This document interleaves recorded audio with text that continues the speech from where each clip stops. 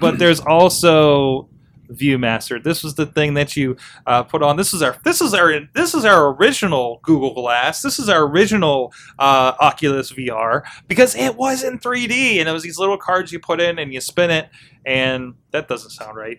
But now they're apparently redoing the ViewMaster with the specs to Google Cardboard. The Cardboard VR, you stick a phone in it and it works kind of thing. That's awesome. Like, it's such a first of all, the kids got to have a unfortunately the kids got to have an Android phone on hand in order for this thing to work. But still, I love, like, they completely resurrected this brand out of nowhere. That's awesome. That's awesome. Yeah, I don't know. What do you guys think about this? Like, there's another version. We talked about the LG one last week, I think, right? See, yeah, and where we were at, at least I was saying was that I can't find a use for it in my life. Now I could see this as a good adaptation. Right. Like, where's that killer app? Here it is. And I like what if it's, I mean, Mattel again is doing this.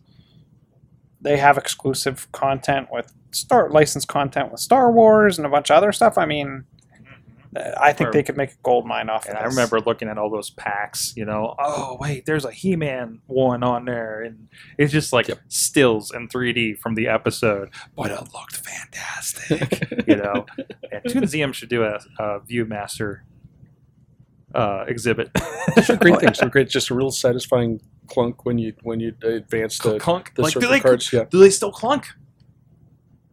Someone, if they don't do that naturally, someone is smart. They've figured out a way to replicate the sound. There's not really a lever on it on this thing from the looks of it. So I don't know. There has to be something because they are going to sell like the cartridges type thing. So there must be something. Mm-hmm. You probably speak to it. Mm-hmm. Probably say hello, ViewMaster. Next slide. But I guess so. I'm thinking, and I was reading down through the article you have posted here.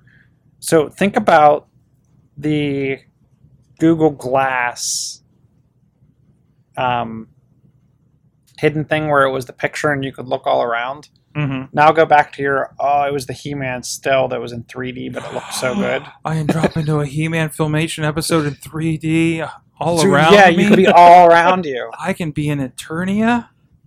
Oh, you could be in my anything. childlike mind is just exploding at these possibilities. You could sit in the middle of a ring during WWF wrestling. Okay, that's what. Okay, there's a problem with that actually because the film. I mean, I guess if it's a 3D version, not actually that, you know, and yeah, I mean they'd have to design around it. Yeah, they'd like to design around it. It's not like we could shoot it in 3D and you're just kind of there and looking around and stuff. Yet. Man. Blowing my mind, man. ViewMaster, go check it out. There's pictures up on Engadget, on Verge, all over the place. Everybody really picked up on it.